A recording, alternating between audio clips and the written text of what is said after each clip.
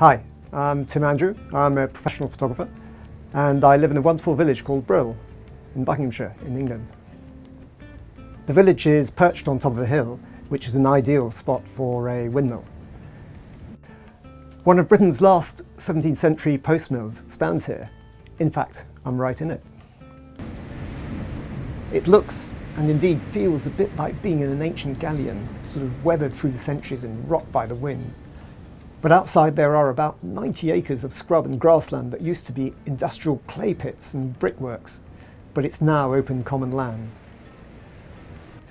I've been photographing the windmill ever since I moved to Brill about 25 years ago.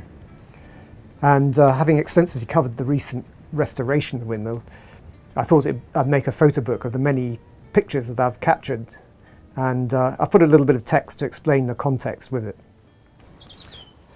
I encourage you to support this Kickstarter project, so this unique pictorial record will be there for years to come and generations to come.